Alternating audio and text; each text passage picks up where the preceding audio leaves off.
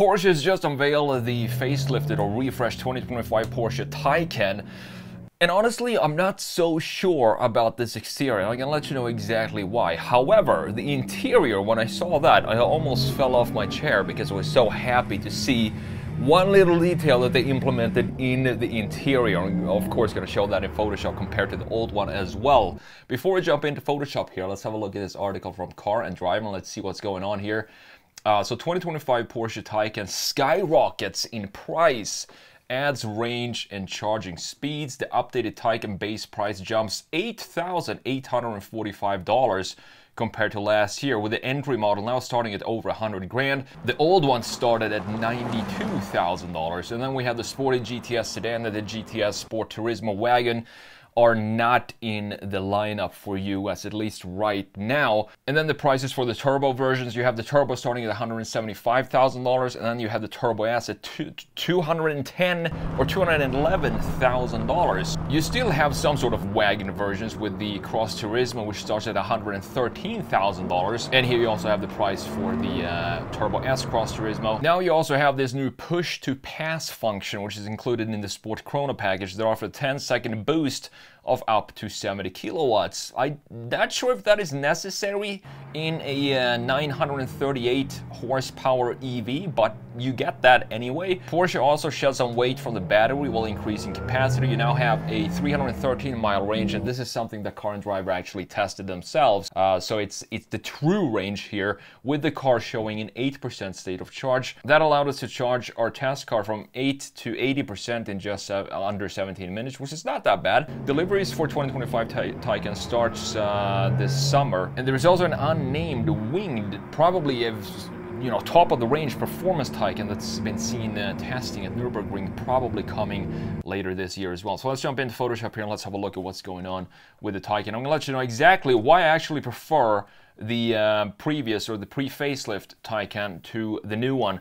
Because look at this, look how beautiful this integration is. I actually love this cut that we have right here in the fender housing the headlight. It's just a beautiful design, and it kind of creates a nice line where everything then continues into the lower section here as well, with this pretty large headlight, I would say, and the signature lighting with the 4 LEDs like this for Porsche. But look what they did in the new one here. This got a lot more static to me, and it doesn't feel as organic or as fluid, because I don't think that this integration down here of this new bumper and this intake that we have on the side, this is nowhere near as beautiful as the pre-facelift up here, which has some cool styling to it. It makes it very unique to have this C shape going around the fender, and also this big bulge that's being cut, which being the front muscle over the front axle, looking fantastic.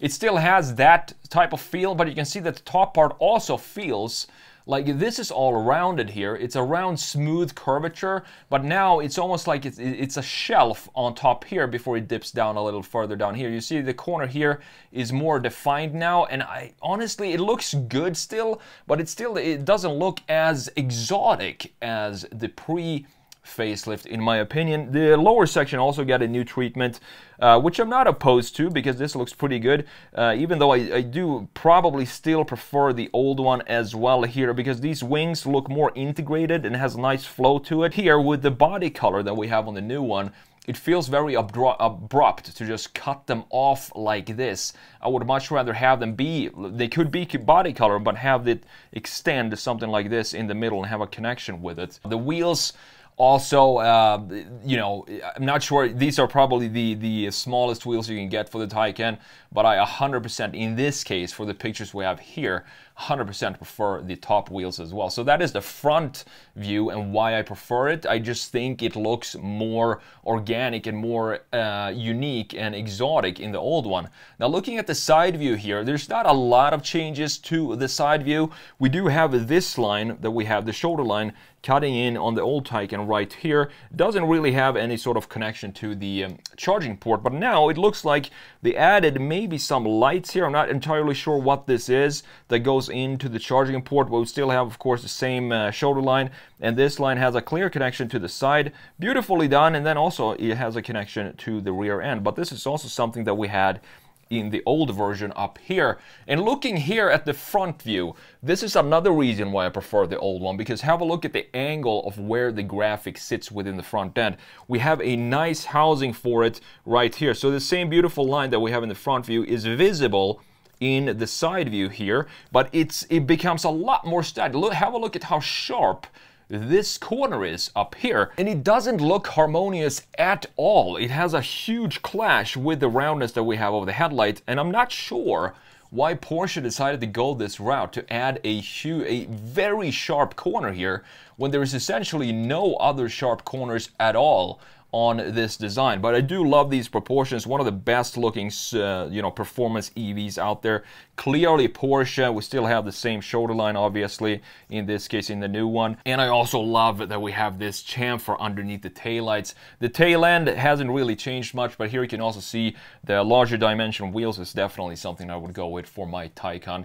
Now looking at the rear end real quick, because there's really not a lot of changes that I can see for both of these cars. We still have this nice, beautiful chamfer at the lower section housing the taillight graphic, looking very Porsche-ish. And with the diffuser down here, it doesn't seem like it's changed at all either. On the new one, we still have these diffuser pieces down here that are only blacked out, so you can barely see them down here at the bottom. And of course, this key line is intact in both. We have this line right here, then continuing into the lower side of the Porsche Taycan, creating one line that's, as I've said so many times before, one line at the bottom that wraps around the entire car. Now, the biggest update that I think this Taycan got was in the interior. So you might think that this is actually switched, that the old one is at the bottom and the new one is at the top, but that's not the case. And look what Porsche did here.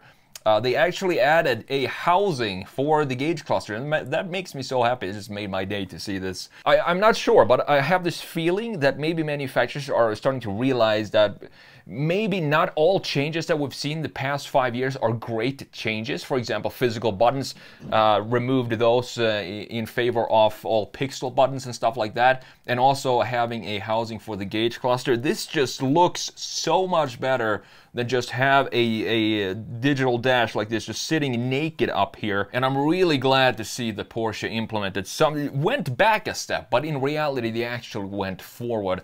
Other than that, I don't really see any changes for the interior. It looks like everything else is exactly the same. The infotainment screen still sits a little bit offset from the center line, which has always been a little bit annoying to me when I look at it.